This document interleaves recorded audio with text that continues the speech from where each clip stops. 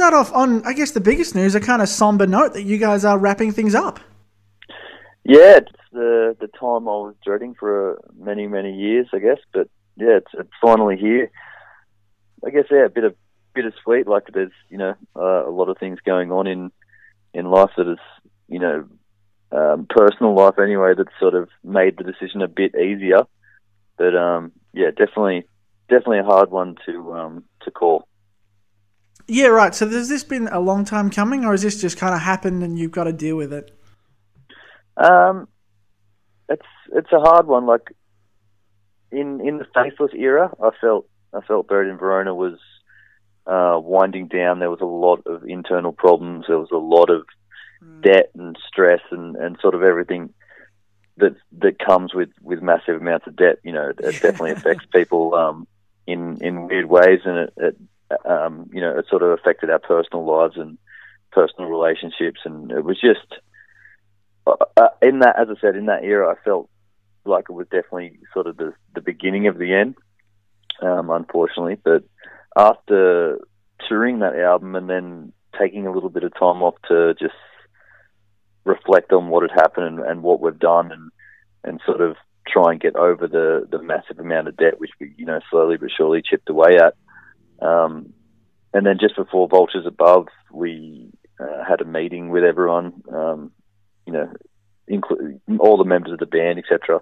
And after those couple of months of just no music and no Buried in Verona and no nothing, you know what I mean, everyone felt, quite revitalised and knew how much they'd miss it.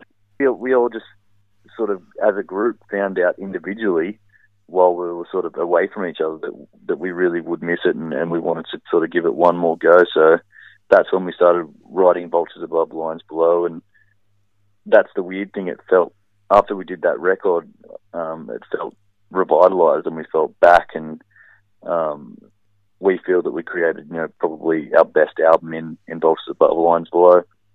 So we were stoked and ready to sort of tour that and go on that sort of 2-year cycle. And unfortunately, the debt and all that sort of stuff kept sort of creeping back, and I think a lot of people just couldn't do it anymore. And I was, still quite passionate about it. I still love playing live, and I decided to continue it sort of, by myself. And I've been here from the start, so it's nothing new. But yeah, but now it's just, I guess it's just too much now, too much for me to handle, and I've got to give it a miss before I think I hate it more than love it, which is what I'm scared of. Yeah, fair enough. You can really drive it into the ground and make it something that you used to love.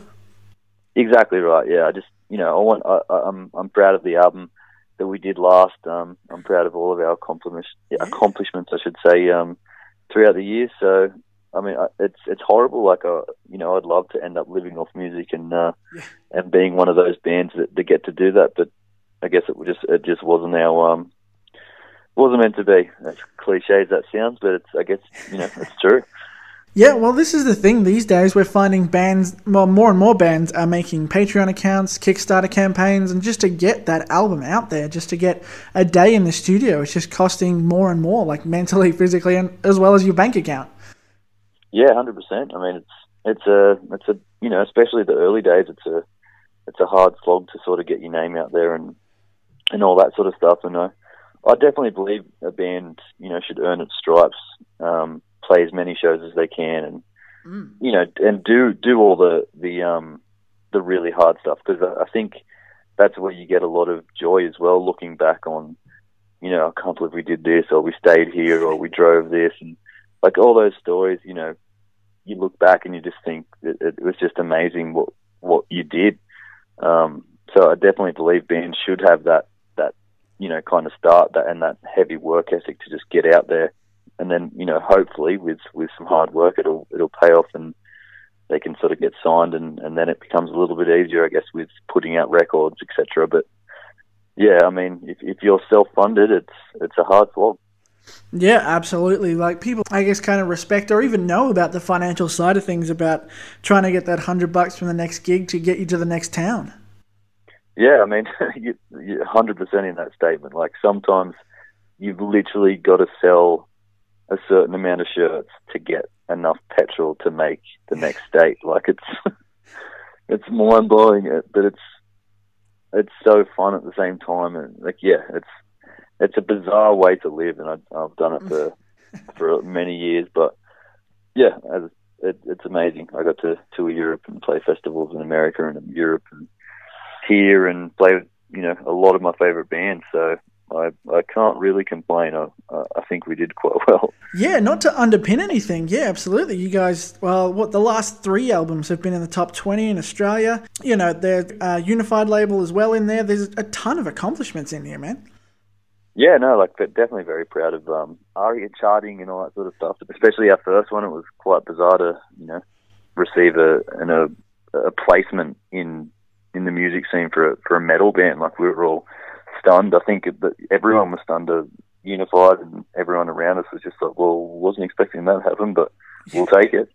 Yeah, that was an amazing thing. And then to be nominated for an ARIA award was sort of the icing on the cake. Too bad we didn't win it, but the experience was amazing. Well, yeah, I know there's a lot of bands out there, and a lot of them can't say that they've been anywhere near an ARIA. Exactly, yeah. Right, yeah, I mean, that's the great thing. Like, I can look back on so many amazing things. I don't have to dwell on the fact that it is ending. It is ending, and it's it's going to be one sort of really fun last hurrah with people I enjoy. I enjoy their company. They're great musos, and so it's going to be good. And I've just got to focus on the positives, really. Yeah, absolutely. Well, yeah, we should mention this is your final farewell tour, the last leg tour, and you'll be from the 14th of October to the 5th in Melbourne at Max Watts. That's like, you guys are just going to give it all of this. This is like a no holds barred tour. Yeah, no, it should be good. Like one last show in each sort of state, and yeah, hopefully we get to say goodbye to a lot of smiling, happy faces out there. That'll be awesome. So will it be hard to jump back on stage, knowing you're never going to jump back on? Yes, I mean, like I'm definitely going to continue doing music. Like, I don't think I could ever not play live and not write music. It's just too sort of ingrained in me now, and I just enjoy it too much. But yeah, I mean, it's going to be insanely weird getting up as the last time, being a part of Buried In Verona, and it's just, I think, towards the end of pretty much every single show, it's going to be a pretty emotional time, to be honest. Yeah, that's a lot of emotions flooding around. There's the craziness of being up on stage as well. That's just, this is a solid gig that I think everyone needs to get to, just to witness a amazing metalcore band go through this on stage. Yeah, no. Hopefully I just don't tear up every night. Maybe one night on the very last night. But at the end, I think that's allowed. Yeah. Yeah. It'll be extremely hard. But as you said, it's like the excitement of playing live and having people sing your words, and like it's going to be such, it's going to be great, because live is just that thing that I crave, and then that last song is just going to be like, oh shit, this is it. Yeah. You said you're keeping on going. What are future plans? Are we going to get another awesome band out of you? I hope so. We're doing I'm doing a project called Don't Die Like I Did, which is we've been sort of focusing on just covers, etc. at the moment, just getting our sound and tones and all that sort of stuff. And we've just recently written an EP of originals, so that'll probably be coming out sort of towards the end of the year. And as I said, it's just, I love putting out music and writing music and recording music, and hopefully this new project, Don't Die Like I Did, can allow me to once again, play live in a slightly different scene, but it's still live, and it's still that interaction with people that's amazing. Absolutely. We have there's this building music industry going on in Australia at the moment. It's just getting that foot in the door, and that just everything, as well as financially. Yeah, no, it's. I mean, yeah, the whole thing about the new project is no pressure, no labels. Just we put something out, and if someone likes it and they want to do something with it that allows me to play more live shows, I'm all good. But if no one likes it, no record labels want to touch it, then I'm also good with it. It's a nice feeling, no like pressure about what this music is. It's just music. Yeah, that's a nice sentiment to have, just to relax and do what you do. Yeah, it's been a while, but I'm really enjoying it. That is really cool. I think that's what everyone needs to do from time to time. The stress can take 100%. away from artistic merit just a bit. Oh, 100%. Sometimes it steals it for months. You should mention again, you'll be at Max Watts on the 5th of Melbourne, and that'll be a final show of the tour. This tour is going to be amazing. But yeah, go and definitely, all of your albums are online right now, ready to download, ready to everything. We'll be pumping the hell out of that until you guys get to Melbourne, I think. Awesome. Legend. Yeah. But, at least someone will be. I think it'll be. Well, you're going to keep all of your albums and stuff online? Is there going to be a back catalogue here? Yeah, I think we'll keep it all up. I mean, it's just hopefully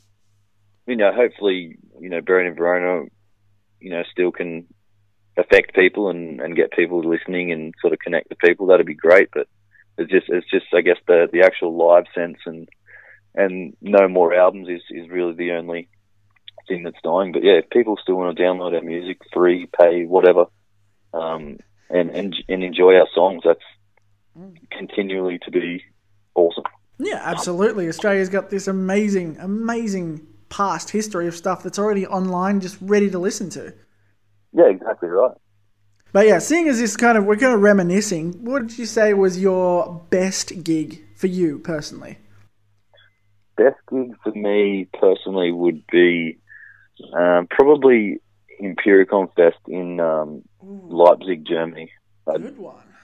I don't think I'll ever get over walking on stage in this massive aircraft hangar to it was just such a long, narrow room, and it was like 10,000 people just stretched so far, back, but so thin, a corridor, and just playing for that many people, and then the first 20 rows or so jumping up and down and yelling the words. It was just insane. We all walked off stage and just went, what the hell just happened? How do they know our music? We're just these no ones from Australia. And yeah, I don't think anything will ever beat that. It was absolutely amazing. That is the dream. Exactly, yeah. And I have lived, my personal dreams out for, going on 9 years now, and the Buried in Verona was the vehicle, but yeah, we've done some awesome things. It's awesome. Well, hopefully we can get you up on that stage again with this new project that's coming out. Fingers crossed. Yeah, it'd be good. Absolutely. Well, I think I'm almost out of questions, Matt. It's really good to get you on the phone and talk to you guys. We've been big fans, although it is a bit of a somber interview. It's all good. It's all good. I mean, it's still exciting, but yeah, I know the undertone is definitely well, this is it. Well, hopefully you can take all of this and put it into a new album. You never know. You never know. That's it. That's good. I'll mention again, you guys are starting the 14th of October, so that's now? Next weekend? Yeah, this weekend. We play Bunbury in Perth, and then following weekend's Brisbane and Sydney, and then the last weekend is Adelaide and Melbourne. Wow, that is a massive tour. 5th in Melbourne at Max Watts. That's going to be an amazing gig. As we said before, all of your albums are online, ready to download right now, including the new one, Vulture Above, Lions Below, which came out in August last year, which is still awesome and will be for a long time.